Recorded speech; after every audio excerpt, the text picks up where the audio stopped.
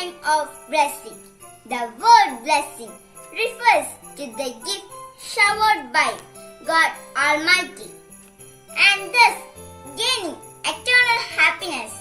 We know that infant Jesus, our Savior, is born to this world to redeem this world from worldly sins and spread peace to the whole humanity.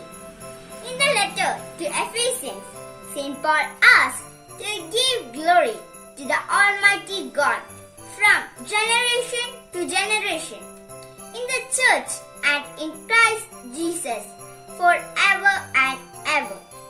We should praise and worship Him to fulfill His wish. It is our duty to thank God Almighty, as we are blessed with good parents, help and provide us quality education. So, our life is naturally a blessing of God. We must first plant God's word like a seed in our heart for the kingdom of God. We can accept our baby infant Jesus to our heart.